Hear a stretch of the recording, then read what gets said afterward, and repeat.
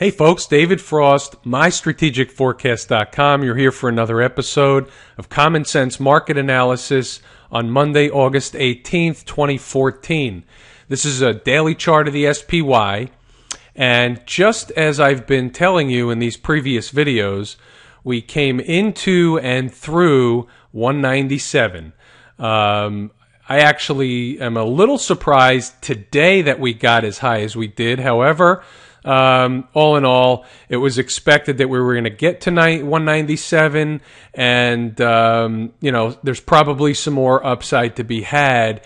And here's what's going on.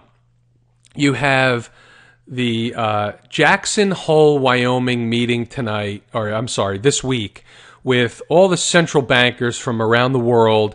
They meet in Jackson Hole, all the top economists and central bankers and all these guys and gals, and they're going to come up with some revolutionary new concept of nothing.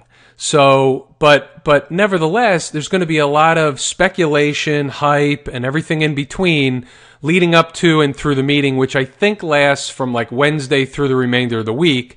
So, all in all, you might see a little whippy action in the middle to the end of the week, but I don't believe that you're going to see any substantial down move this week whatsoever. You might just float around for the next day or so, because leading into the meeting Tuesday and Wednesday, you probably won't get a lot of news flow, and you're getting into the what's quote unquote called dog days of summer, late August, before the Labor Day weekend, like I've been discussing.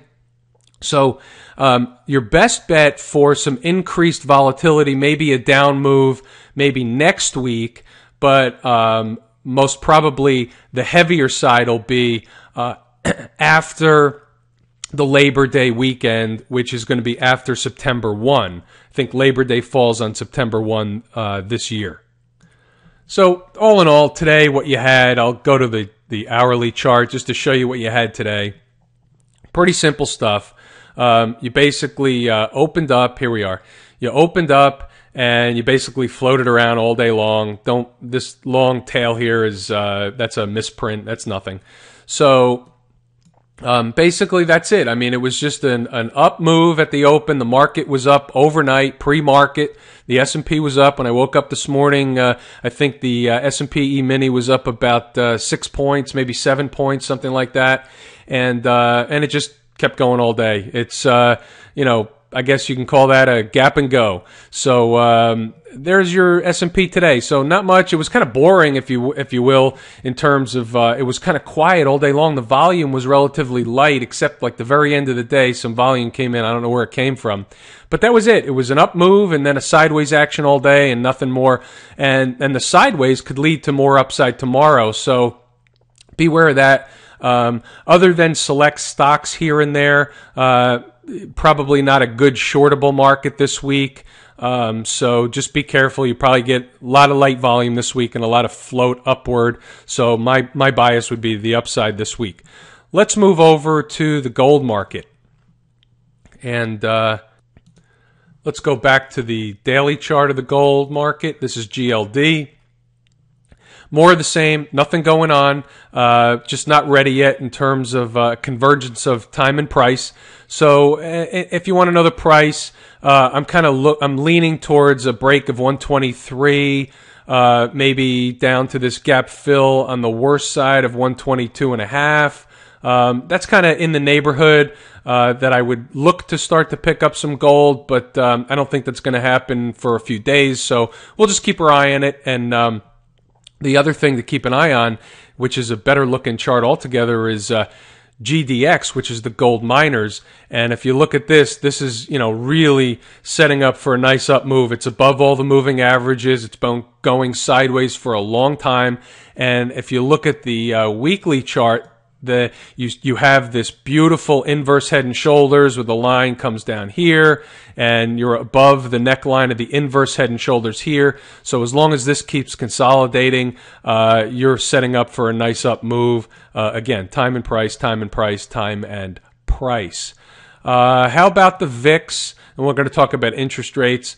The VIX came down again, and this is a weekly chart. Now you've had 2 plus a third week starting today of a move in the VIX lower. So I would think that being the light volume and lack of downside pressure, in my opinion, this week, my guess is you would probably get, you could get as much as $1 lower in the VIX, maybe 11.50, something like that. So you can look to pick up some calls on the VIX if you play stuff that way when it gets down to that level. And if you go out a couple of months, you should be rewarded, because if you just look, every time it gets that low, it pops back up at some point, right? So it's a pretty good risk reward to pick up the VIX down in this low here and this level here. And if you go out a couple of months, you should be rewarded.